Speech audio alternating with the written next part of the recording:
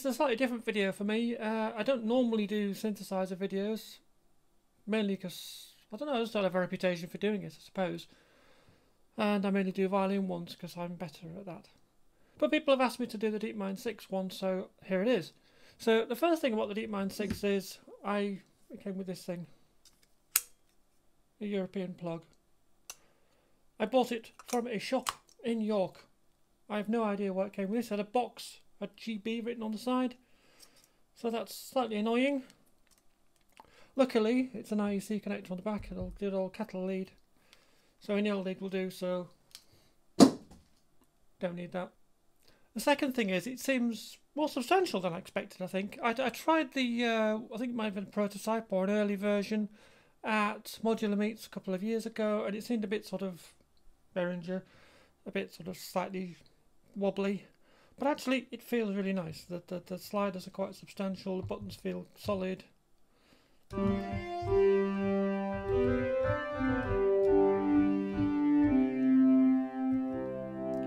Keyboard's nice, mod wheels light up and the knobs are quite good. So yeah, it feels nice, it feels good value for the money you pay for it. Granted, the demo version in the shop showroom had a fader cap that fell off, so how long it's going to stay like this is anybody's guess, but for the moment it seems nice. Things I like, generally, I think the display. I do like this display, it's really informative. If you change it, it just shows you the pitch thing there. If you're doing, it's not a proper oscilloscope like I think the one on the Minilog is. It's just a digital representation of what's going on. But it is very nice. It's informative. It tells you what's happening, and I think that's really, I do like it. And the 3 envelopes at the bottom, I think, is really helpful to know. And also it uses it to show you how far away the actual sliders are from what they're actually set at in the synth itself. If you change patches. So the display is nice. It's a bit bitty in places, which we'll see later. It's slightly under resolution for some things, but generally it works well. I like it.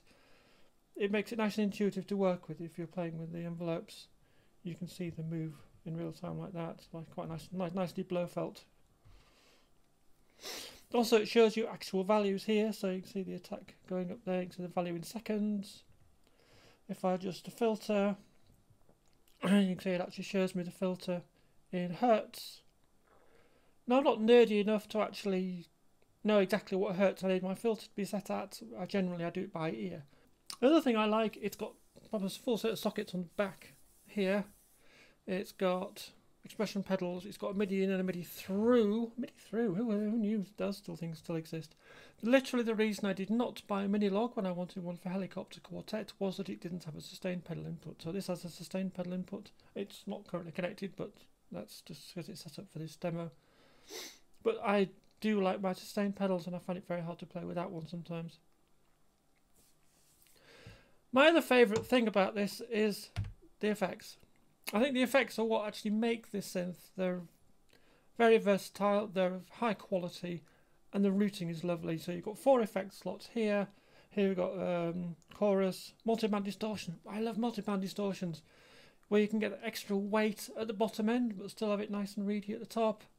Maybe coming from violin playing, I think. I use that on the violin. I used to have a patch for the owl pedal that did multiband distortion, which I ported myself. And then TC Electronics reverb. TC Electronics, yeah, they make really good reverbs. If you're going to get one from them. So the Behringer did, and it's really nice.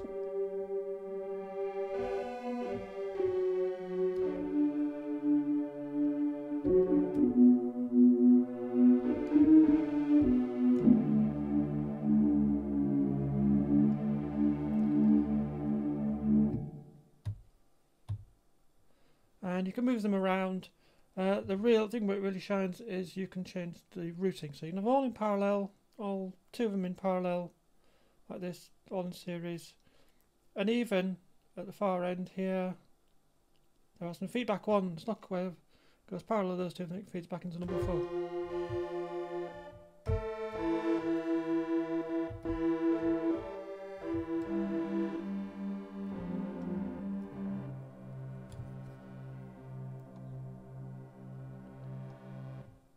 So you're going to have fun with those.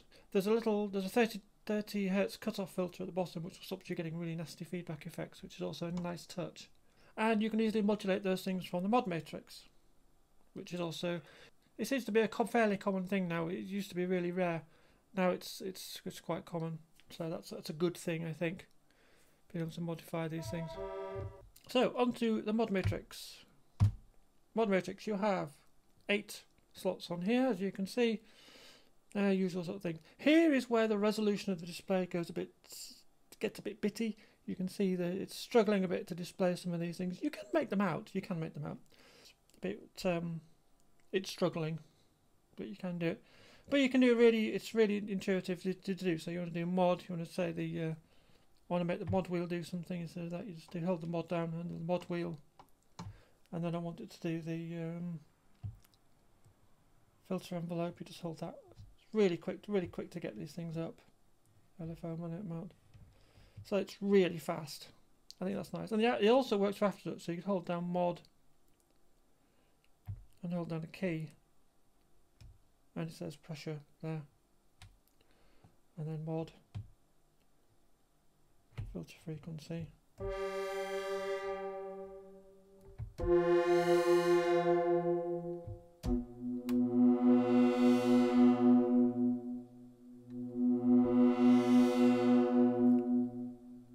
And that applies all across there. I mean, you can spin the wheel, and this is where the data entry thing goes well as well, because you can tell it to none very quickly. Just spin it down the top bottom there if you want to cancel one rather than spinning the wheel around. Which is so it's a silly little touch that I was quite sceptical of it at first. Why is that there? But actually, when you get to use it, it's great because you can just do this with it. And when you're naming patches again, if you want a space, just zap the wheel down there. It becomes a space. It's fantastic.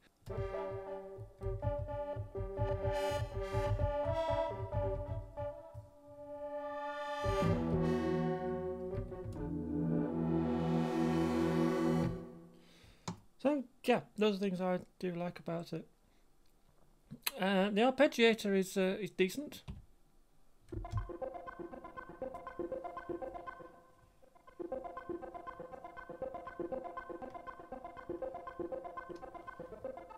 So that's the normal arpeggiator. But what you can also do, you can actually put chords into it. So you hold down one key and it plays an arpeggiated chord, and you can define what those chords are.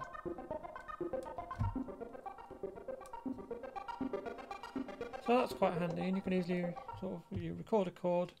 So you say I just want, let's just put in a basic sort of triad.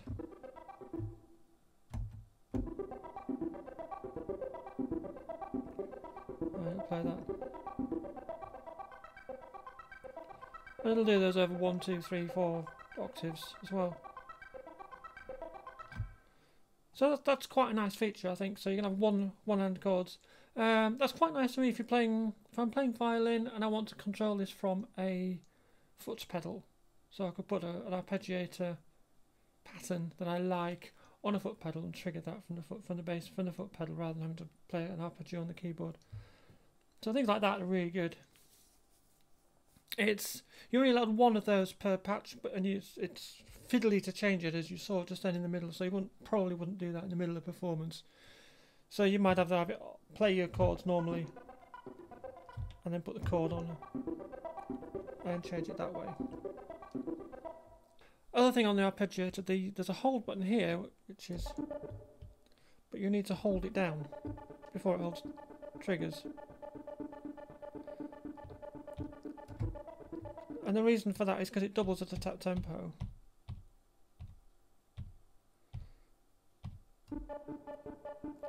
So you need to hold it down before it latches. I need to watch the button, which I find slightly annoying. I'd rather just sort of hit the button and know it was latched. So, not keen on that.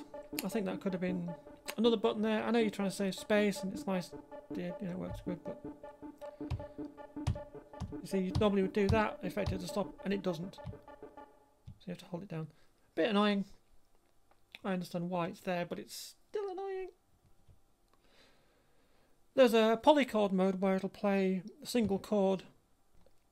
I suppose it's useful if you're playing in a band and you just want to play some music chords easily, because these can be assigned to different chords. I think you're allowed 4 per patch. I didn't find that useful, to be honest, Maybe I will in the future, I don't know. It's not the sort of thing I tend to use. I tend to do sort of...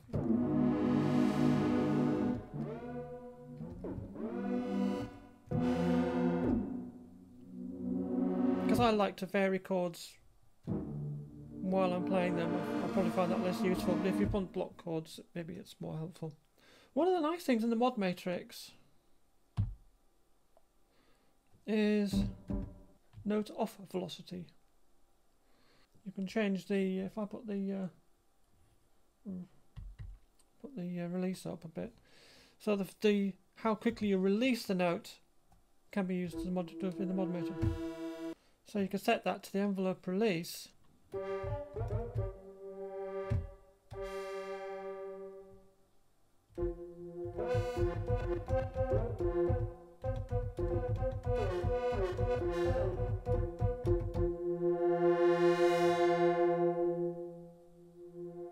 So you get a softer release if you take the hand off the keyboard gently. Nice touch. Not a lot of synths have that. The Blowfolk will do it. The my Proteus rack synths will do it. Most of I think the Waldorf cues and things obviously do that. But it's not that common these days, and that's not really nice. You're not going to use it a lot, but it's there, and you know it's a handy thing to have. Not to misneeze that, I think. Other thing I like, the keyboard. It's actually a nice keyboard.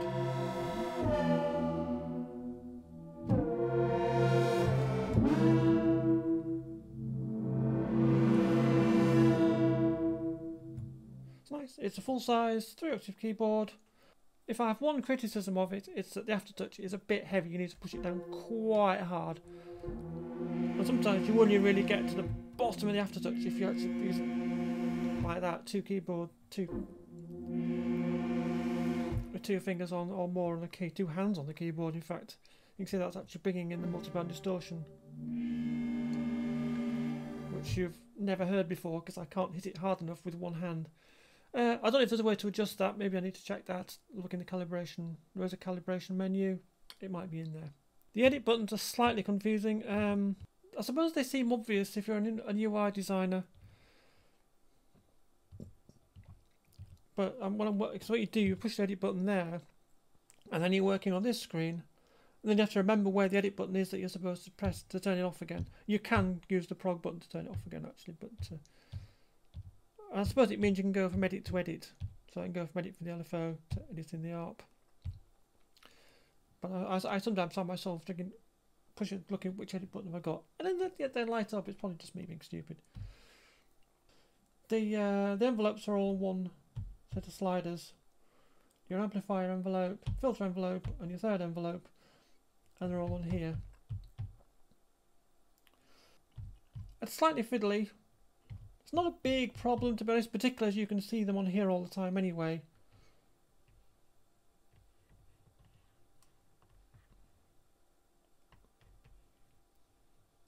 It's not like they disappear in front of you, like if they were on sliders and didn't have that display. So the display really helps you out here. Other things, so the good things about the envelope, curves are quite good. You can make some nice, good shapes with the curves.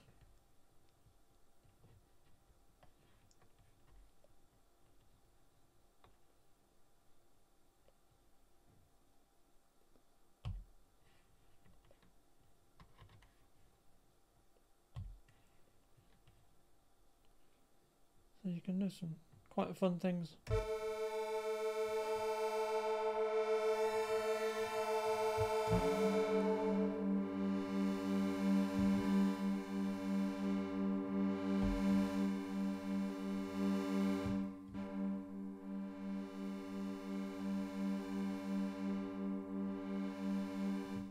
So I'm particularly fond of the release curve where you can have it tail off like that.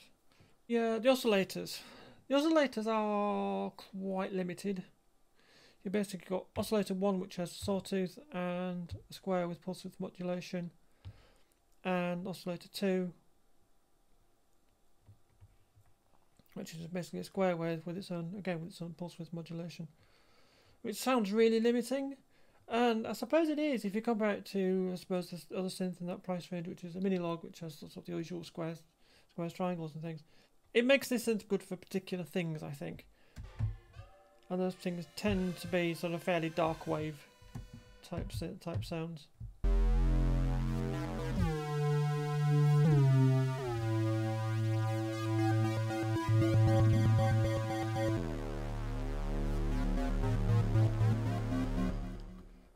So you find, if I get up an edit patch on there, so it's your basic saw either.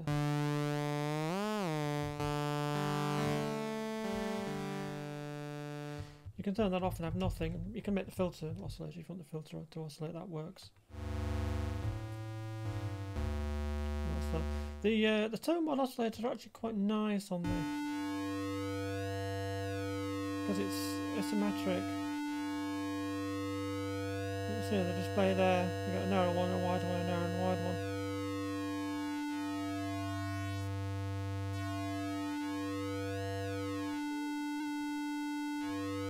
So it's quite versatile for what it is. You've actually got, ironically, you've got more waveforms on the LFO than you have on the voice oscillators. Bit odd, but there you go.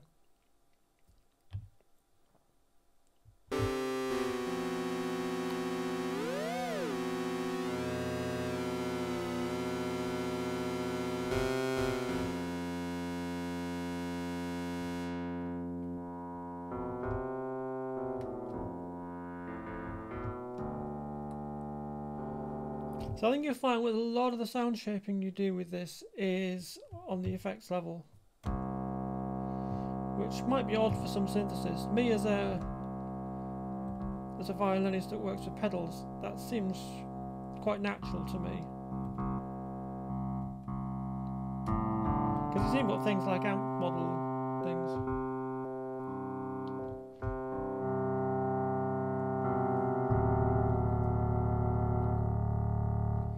And then you sort of add a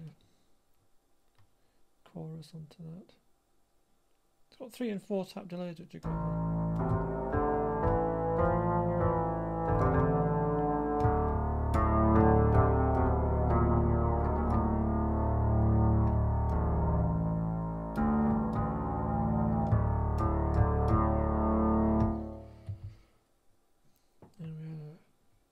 And we have a reverb on the end.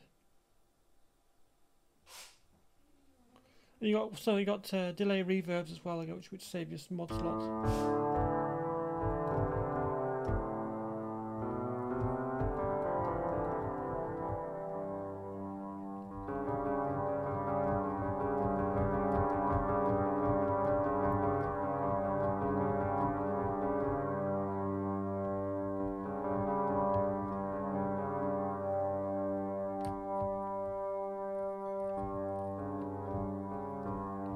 If you push the effects button again, you get the various different things you can change on the effects level. That's the reverbs.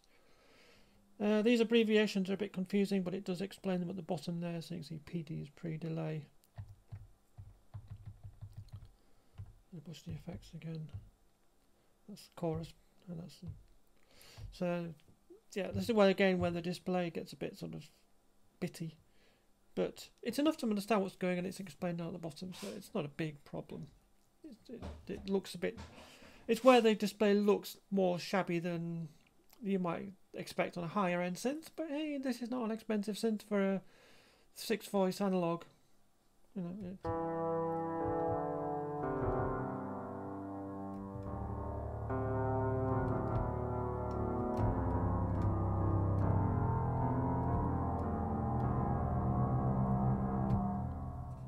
So. Other things I don't like, it has a fan.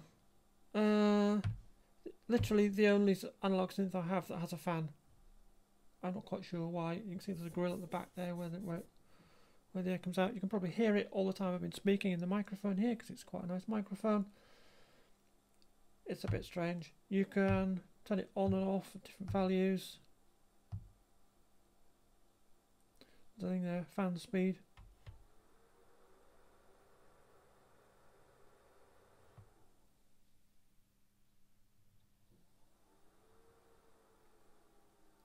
I mean, to be honest, if you're recording, obviously you're recording off the jacks. If you're at a gig, it's going to be so loud you're not going to hear it. So it's a bit of a small niggle, to be honest, but it just felt a bit weird doing a video and there's this fan noise going all the time. And I don't know if I dare turn it off. It's quite a warm day here in England. Probably best not to.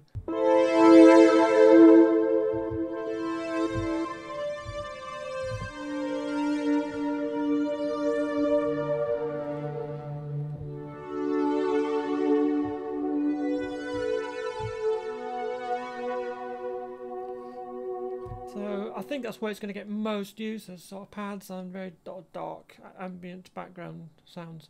That's where this thing really shines. And if you're more used to playing with the effects rather than playing with the oscillators to get the sound you want, I think that's what you'd use. The effects have got EQs and things in there, and there's a high pass filter, as I said, that's quite useful. It's got the poly detune there, so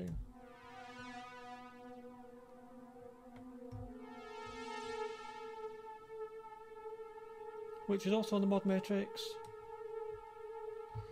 So for instance on that one you could say go on the mod matrix,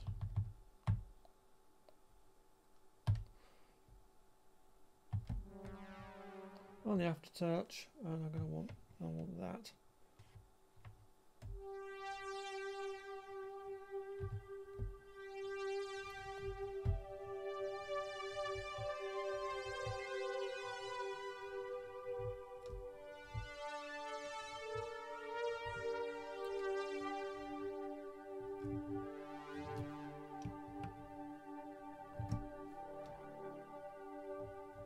So if you want to do Blade Runner, yeah, might be quite fun.